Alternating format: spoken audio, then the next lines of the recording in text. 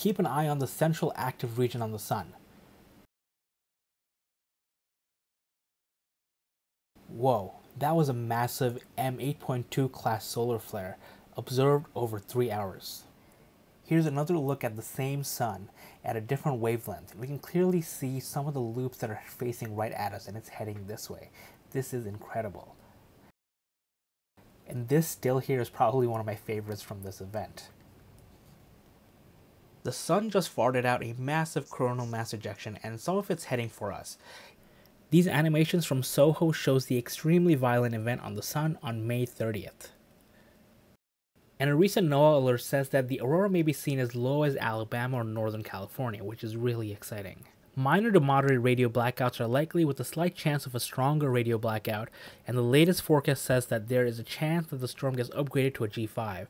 The last time we had a G5 storm was May 2024. And in fact, this picture that you see behind me on the calendar here is a photo I took of the aurora from May 2024. So it's kind of fitting that my last video recorded in May 2025 features the aurora from last year.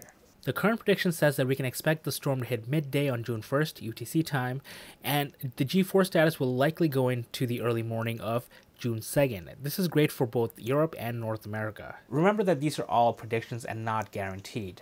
There are a lot of dependencies that can determine how good of a show we will get. The biggest factor is probably the IMF, or the Interplanetary Magnetic Field. It's measured in two ways, the BT, or the strength, or the BZ, the direction of the field lines. These are measured in nanoteslas, and the more is better. So we want a BT value to be high, which means that the field will put up a good fight, and a BZ value to be low, as negative as it can go, which means that the field lines are south-facing and will be directly over our heads. Spaceweather.gov is an excellent resource to keep an eye on. Use apps like Astrospheric and maybe windy.com to get cloud forecast information.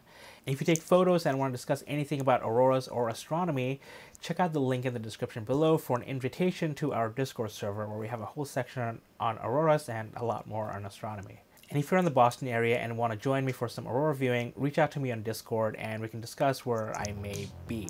For the first time since we started getting auroras last May, I'm planning on not being in my backyard, so my photos will no longer feature the photos of my neighbor's house. So I'm excited about that. Clear skies to everyone. I hope we get to the show.